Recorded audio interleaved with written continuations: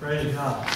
Amen. I appreciate song service. I appreciate the way that I've been drawn to the cross. Amen. To the blood of Jesus Christ. Amen. Amazing this morning. Amazing. Amen. The young people are dismissed to Children's Church this morning.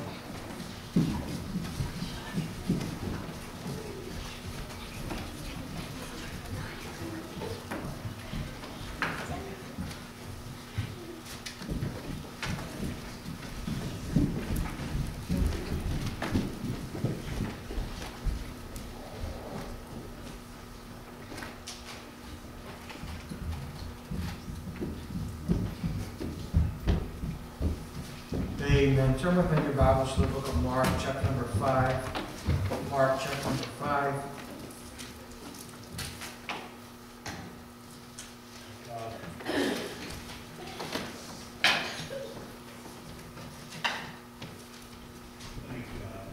Amen. Hold your finger there for a few moments because I'm going to share from the Word of God and then I'm going to shift to get to my point. But I this morning want to look at a couple of different things. If I could first draw our attention to the fact that Jesus is coming again. Amen. Amen. Jesus is coming again. And I know that there are bookshelves that have ample space of folks who've written books about the coming of the Lord. And I understand that it almost plants all that stuff in a realm where we are in the sci-fi, where there's wizards and where there's aliens and witches and sorcerers. You know, all that kind of seems to kind of be lumped together. But I need to tell you from the Word of God that when we look at the truth of the return of the Lord, amen, it is truth. It's out of the realm of fantasy and out of the realm of sci-fi. And I know that there's been many people who have projected when things were going to happen. I'm getting to be an old fellow now. I graduated in 1988, and so I remember a book that was written, 88 Reasons Why Jesus is Coming in 88. Do you remember that? You know, that book was written, and then you heard about Y2K and how that, you know, at the turn of the century, things were going to happen. And so all kinds of things have been projected about this, and it hasn't come true. But nonetheless, the authority of God's Word tells us that there is going to be a catching away. When we look at that, we find that the Greek word for the Hebrew catching away becomes rapture. And so there's going to come a time, Sister Susan, where in a Walmart there are going to be some carts that just begin to be pushed against the wall or throughout the parking lot because no one is any longer there pushing them. Amen. Because the rapture has taken place. And there's going to be delivery trucks that are going to veer off the side of the road because the driver is no longer there. And so it's going to happen in a moment, in the twinkling of an eye. And we think everything needs to be lined up for the coming of Christ. That's another 7 years. Amen. When Christ comes back. But when the rapture happens, He's going to meet us in the sky. Amen. So it is going to happen. It's been around. Job talked about it. He said, I know that my Redeemer lives. And in the olden days, they would take bones of folks and they would put them in the grave because they felt like it was necessary to have all the bones there so that they would come back to life again. They would never cremate. So that sometimes that stigma still lies around. God doesn't need all the bones together in one place to bring the saints of God back. Amen. God is able to do exceedingly abundantly above what our mind could even imagine. So when the trump sounds and Christ comes back and meets us in the air, amen, it doesn't matter if you've been at sea and a couple of different sharks ate you up, God's going to bring you back. Amen. It doesn't matter if your bones are separated on different parts of the world, God's going to bring it back because God's able.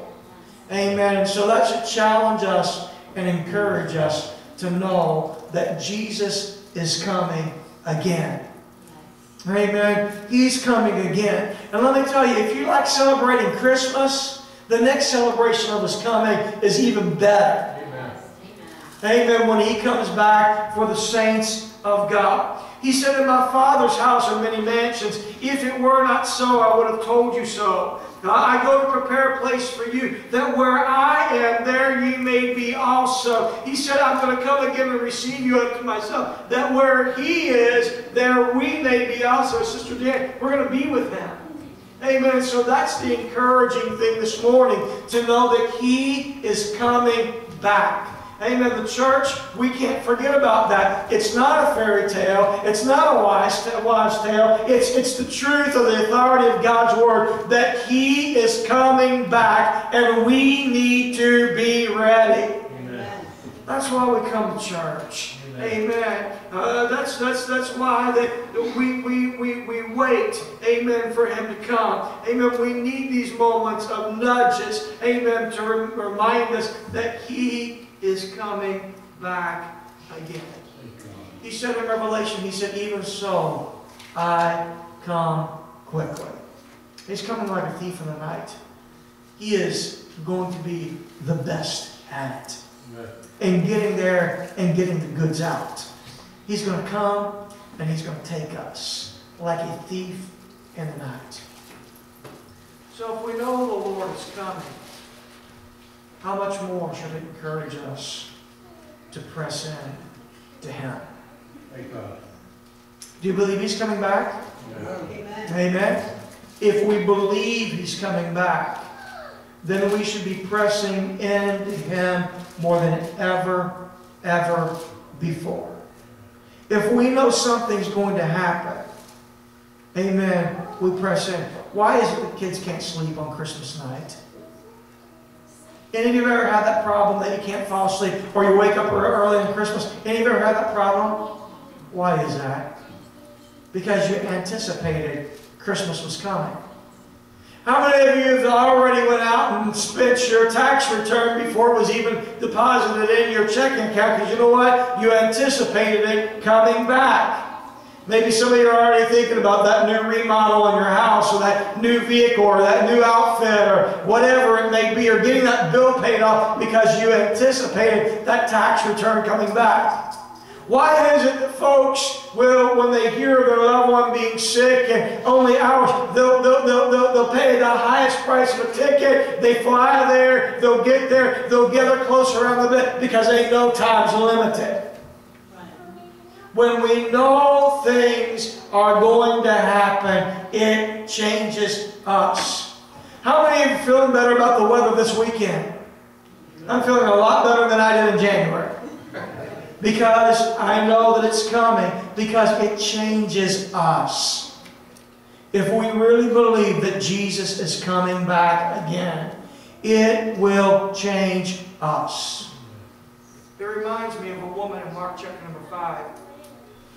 Verse number 25, the Bible says, and there was a certain woman which had an issue of blood 12 years,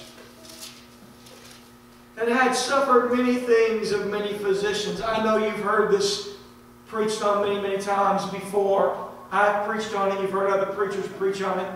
But go with me. And had spent all that she had, and was nothing better, but rather grew worse. And when she had heard of Jesus, came in the press behind and touched His garment. For she said, if I may touch but His clothes, His garment, if I may touch but His garment, she said, I shall be whole. Amen, I shall be whole. I want to speak for just a few moments on desperate for God. Amen. Desperate for God.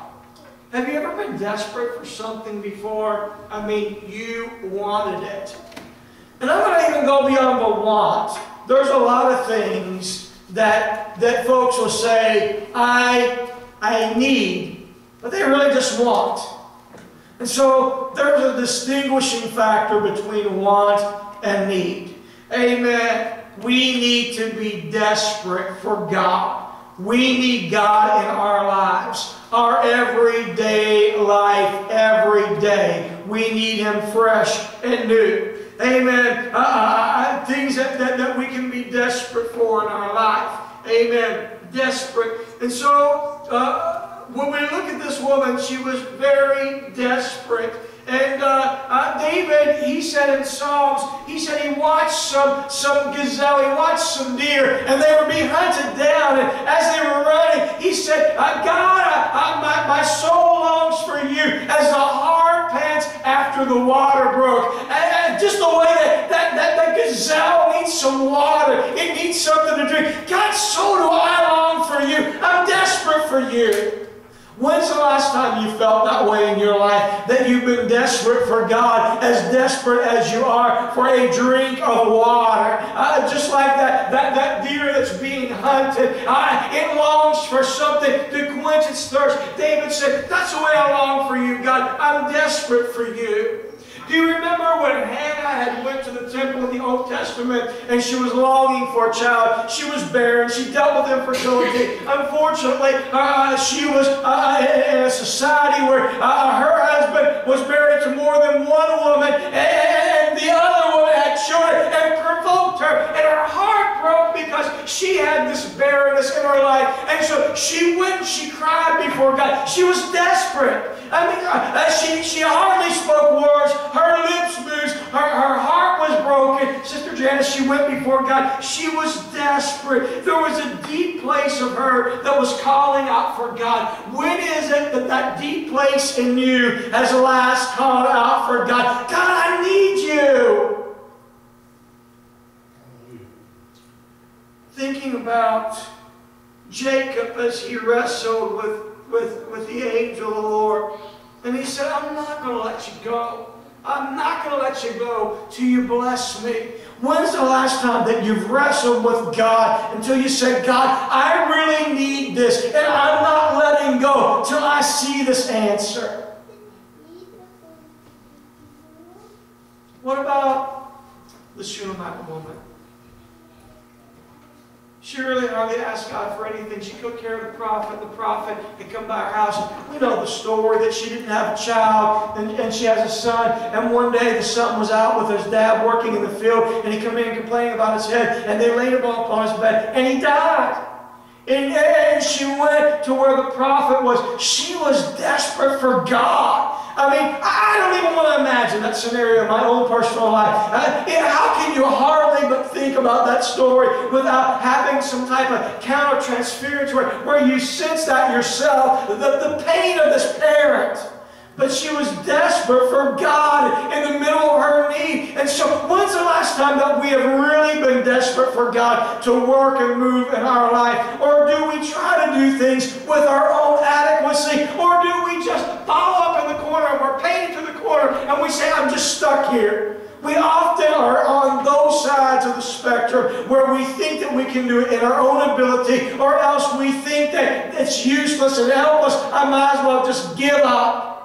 But I believe that we forget the most important thing is that we need to be desperate for God in the middle of our situations, for Him to work and move. And so here it is. I believe this, that when a man or a woman gets desperate for God, you better just stand clear. You better get out of their way, because they are going to see God work and move in their situation regardless.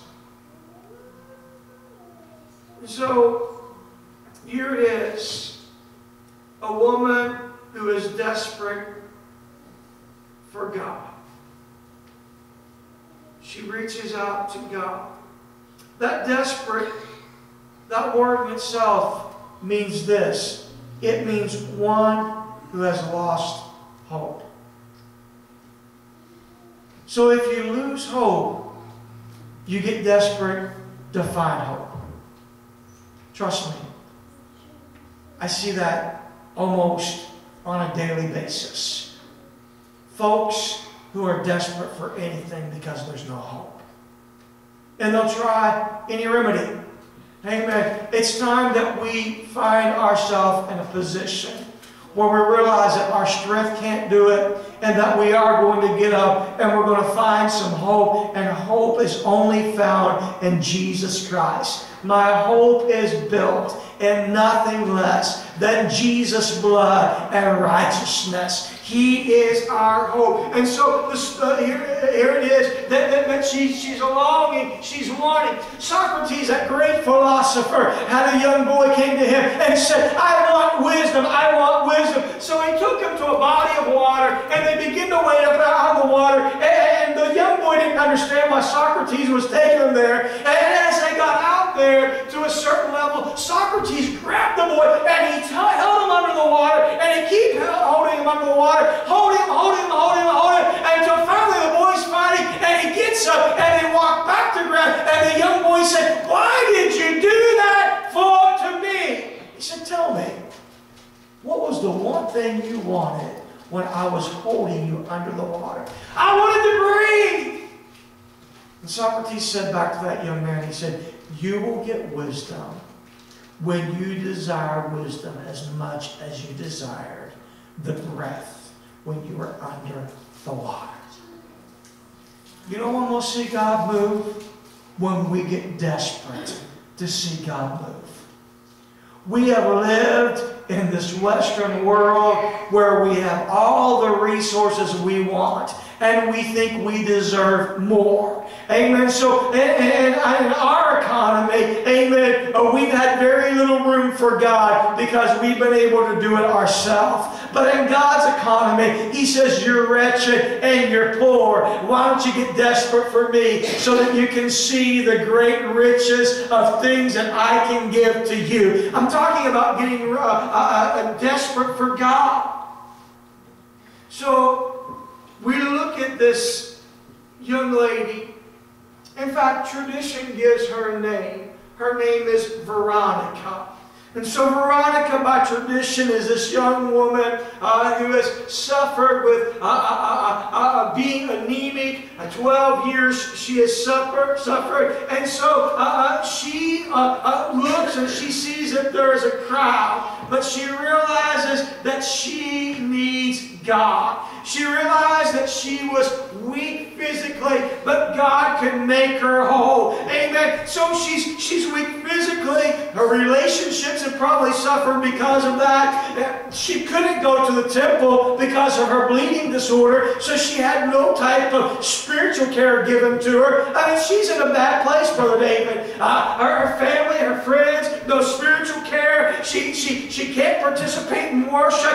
She's an outcast. She's unclean because of her condition. She's in bad shape. What do you do when you're in bad shape? I'll tell you what you do. You get desperate for God. Maybe there's some folks here that you're in bad shape. Maybe some of you are in bad shape spiritually. It's time to get desperate for God. Maybe some of you are in bad shape physically. There's needs in your body that you need God to meet. Maybe some of you are in bad shape emotionally because of things in your life, or things not going well, or going as you expected. Whatever the relationships that you have, the Bible says that this woman had suffered much at the hands of the physician. And so here she is, 12 years and different cures, but nothing happens, and she spends all of her money. Talk about some hiccups in medicine. This is definitely a woman who shows that. You can read about malpractices, things going wrong in medicine all day long, but some things have gone wrong, and maybe things necessarily didn't go wrong on the doctor's part. They just didn't have the technology or the solution to help her. So she suffered. So we find that desperate faith hears what has not been heard before. This little woman, she lives in an area, a region where Jesus has been born and raised. And maybe she's heard, Sister Jan, about him being around Capernaum, Galilee. Maybe she heard about him who was born and the star shone bright and the wise men come almost like a king, but she never really bought into it, never cared to know about it, didn't understand. Maybe she heard about him doing miracles, but maybe she just passed it off, and she has been part of it but never got involved. But she's growing sick, and so all of a sudden maybe she says, what if this thing is real? Amen. What if all the tales are really real and it's true? Brother David, you said this morning the one thing that showed you if you ever had doubt about salvation was seeing the salvation experience of your brother. Maybe there's some folks in here where you say, I doubt healing. Amen. Maybe it's time that you put the doubt aside and say, but I'm going to trust God with this. Amen. I'm going to trust God. I know about it, but I've never experienced it. Maybe some of you have issues that are beyond resolve. Maybe it's time that you say, I've heard that God can work in this situation, but there's always been the big boulder of doubt right in the way. Maybe today is the day that you say, I'm desperate enough to allow doubt to go. And I'm going to grab hold of God's word and what I heard. And I'm going to trust God. Wasn't like Veronica was on the other side of the world from Jesus. It wasn't even like she was a city away. She was right where Jesus was, and things were happening. But today, she chooses faith over fear. She chooses trust over doubt. She chooses to believe today. And so here she goes, and she has this desperate faith that has never been heard of before in her life. And she begins to act upon it. Amen. When people begin to get desperate enough, amen, they begin to question, what if this is real? God does save marriage. God does heal bodies. God does restore relationships. God does save those who seem to be the worst of the outcast. God is able to do it. I sat with a lady this week, and she was. I said to her, I said, "Can you tell me what God's been doing in your life?" She said, "Let me tell you about my son who's 47. She said he had a baby with a lady who was a drug addict like him. He'd been living on the streets, and they were both drug addicts. But he had this baby, and Mom went off on a tangent, and he decided that he was going to go back to church with this baby." She said he had other children that were his, and he was never really involved in it. But this baby that changed his life, and he got back in church, and now he's working a job. She said he had stole things from the house to support his drug habits. She said, but finally God answered my prayer, and he got saved, and he's living for God. 47 years old, a drug addict. God can change lives when people get desperate enough. So here it is. She's desperate. Amen. Her time-worn beliefs, desperation in her heart. She's opened up her mind and her heart to God. Amen. She's trusting Him like she never has before. Amen. I don't even believe this woman got all emotional. Amen. I believe she was wore out. It's not even about the emotion. It's about the desperation. God, I'm desperate. Let me give another word to desperation. How about if we call it passionate? I think we can relate to that word. Getting so passionate for God. Hallelujah. I feel the Holy Ghost here. Amen. You want God to change your life? Why don't you get passionate for Him more than anything else? Amen. He can break those fetters that seem to have you bound. God can break them if you will get passionate, and He will change your life. So here the passion begins to rise up in this woman. Amen. And I believe this. I see her coming, and I don't believe she's begging God, please, God, please. I don't see that picture at all. I see a woman who is so passionate, she doesn't need to beg God. She reaches out in faith and knows that I'm passionate and I have faith that God can touch me. Amen. If you want to beg God, if that's your realm, amen, maybe that works for you. Amen. But I don't necessarily think that's always the route to go. I think it's the desperation and the trust as we reach out to God with everything that's within us. God, I'm trusting you with this. Amen. Young people in your lives, why don't you trust God with your life? I don't care what your history is. God can change that history if you will get desperate enough to reach out and grab hold of Him.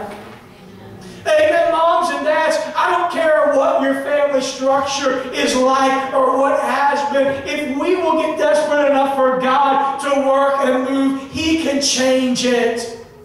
Amen. Your health, your emotions, your mental well-being, your spiritual well-being most of all. Desperate for God. Now, I don't know what her religious traditions was.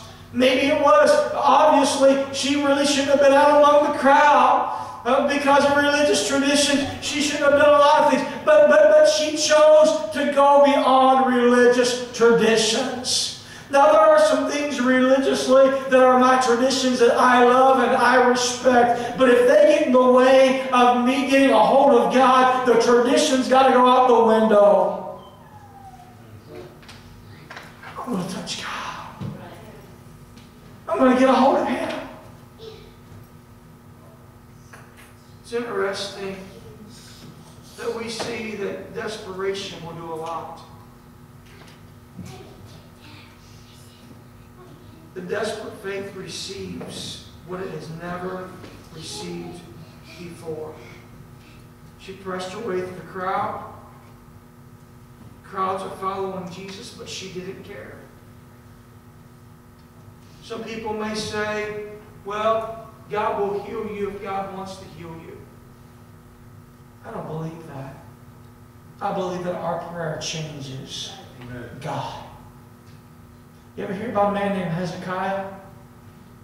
He had many more years of life added to him because of praying.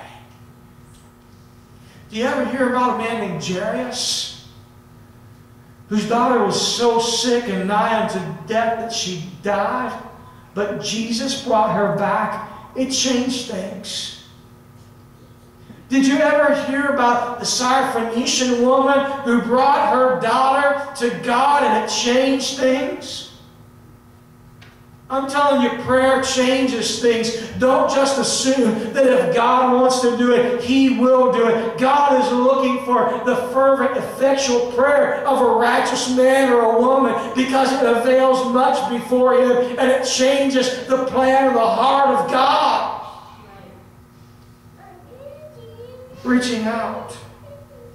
You may say, well, the days of miracles are over. I will never, ever, ever, ever, ever, ever, ever, ever, ever buy into that. I've seen too many miracles.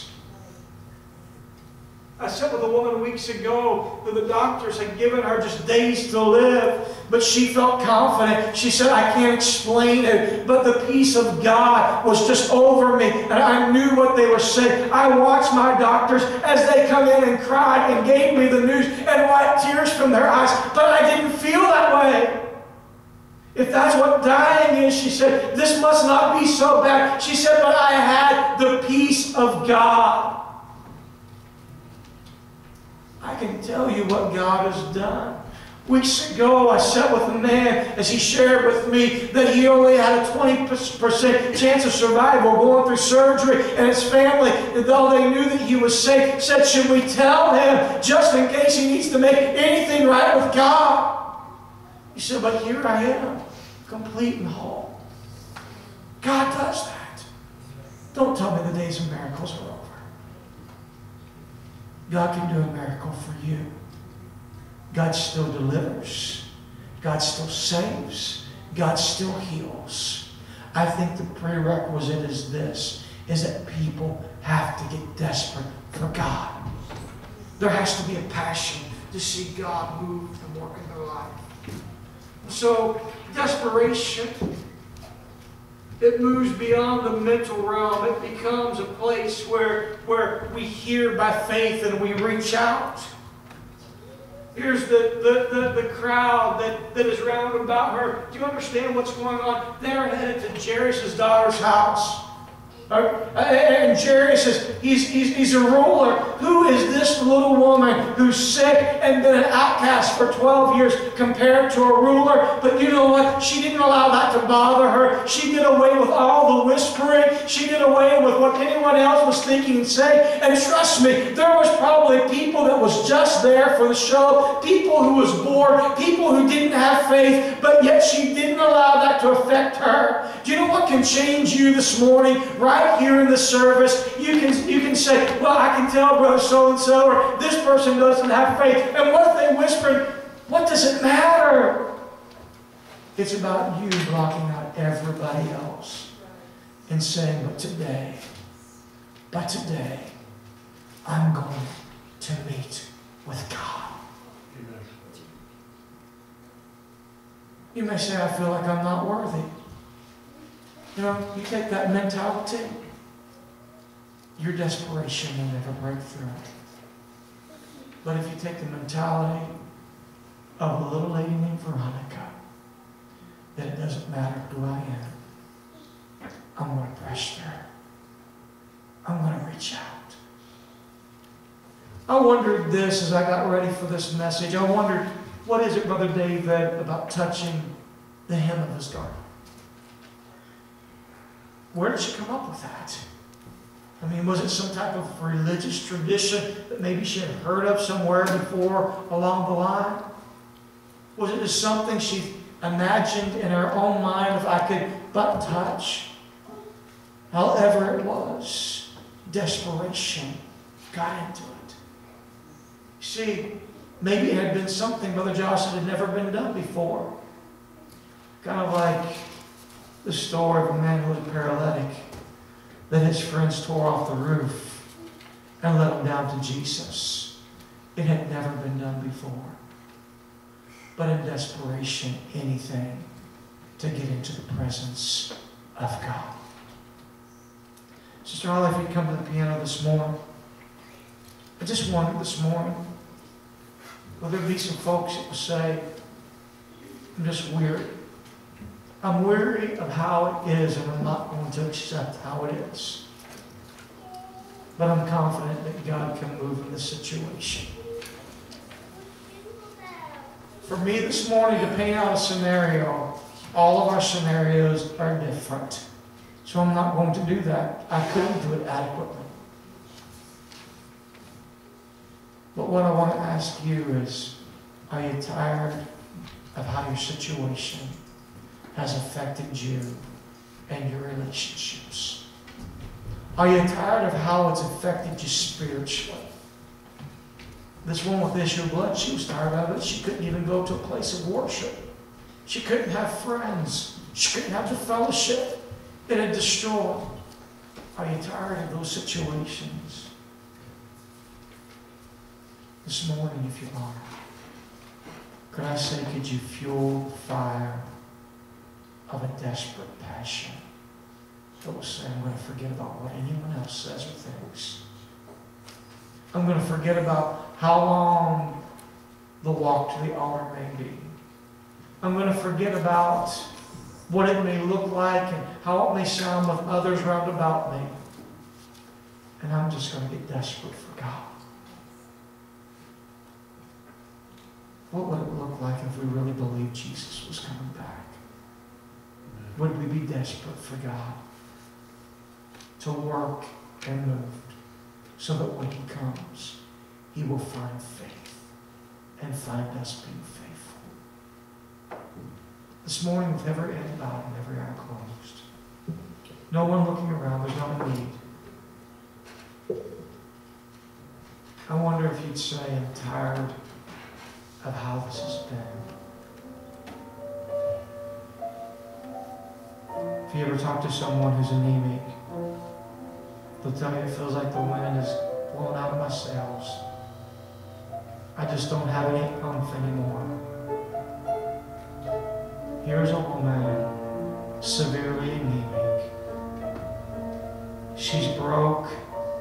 Her relationships are destroyed. She hasn't had any type of really even spiritual care because of her situation. But now she hears of Jesus coming by. And she says, I'm desperate enough to try Him. I'm desperate enough to trust Him. I don't care if there's others in the crowd who are bored. I don't care that there are others in the crowd who thinks I'm not good enough. I'm going to do what's never been done before. I'm just simply going to touch His garment. Because I believe by faith that He'll make me whole. And when she had touched His garment, He immediately stopped. And He said, who touched me? The disciples said, Jesus, there are many. He said, no, someone touched me in a different way. They touched me with a desperate faith. And she looked up and she said, Master, it is I. He says, your faith has made you whole. Would there be someone that will say this morning, I'm desperate enough in my faith that I want to walk away whole this morning. So here I come, Jesus. Here I come. The altars are open. Will there be some men and women with passionate faith, some young boys and some young girls with passionate faith that would say, here I come, God. I'm believing for you to change. Amen. The altars are open. Would you step out right now? Amen. There are folks who are coming. Would you join them? Amen. Would you come, not worried about what anyone else thinks or says, but would you come and say, God, here I am. I'm coming passionate to see you work and move in my life. Let's gather in. Amen. Would you reach out this morning by faith? I feel the Holy Ghost. He's here. You don't have to beg. All you have to do is by faith reach out and ask. Would you ask Him this morning? Let's gather in. Amen. Would everyone gather in and reach out with faith to God? Hallelujah, Jesus. Hallelujah, Jesus.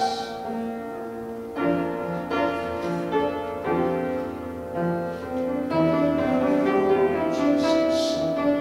Hallelujah, whatever your situation is this morning, amen, reach out by faith. Hallelujah. The Holy Ghost is here. The Holy Ghost is here. Hallelujah. Allow Him to minister. Hallelujah, Jesus. Hallelujah, Jesus. Hallelujah, Jesus. Hallelujah, hallelujah, Jesus. Lord, I am thirsty, hungry, desperate for your presence. Lord, I am thirsty, hungry, desperate for your presence. Lord, I am thirsty, hungry, desperate for your presence. Let there be less of me and more of you. Less of me and more of you. Let there be less of me, more of you.